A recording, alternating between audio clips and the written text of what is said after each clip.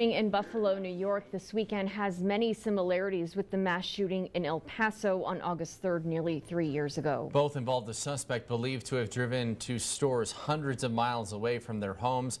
Both suspects' motives are believed racism, and in both massacres, the accused shooters survived.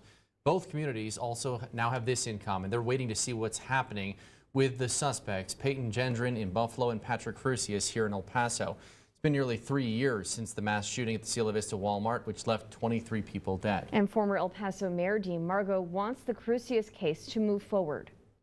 Well, here we are hitting almost 3 years in August, and I don't understand why it's taken so long. I know that there was a lot of evidence. It took the FBI a great deal of time to gather everything to make it an ironclad case, but I think they're through with that. So I would just ask our DA, where are we?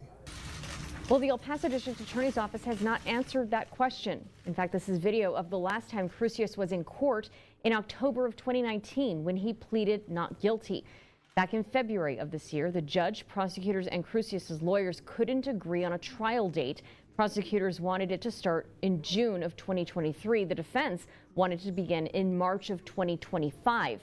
The judge said he wanted all parties to meet again at the end of March to possibly schedule a trial date, but nothing major has happened. We have been checking, and no new court hearings have been scheduled to determine when Crusius will go on trial. ABC 7 contacted the El Paso District Attorney's Office today to get an update on the Crusius case. And as Stephanie mentioned, we have not heard back. We will continue to seek this information, though, and we'll let you know as soon as we learn anything new.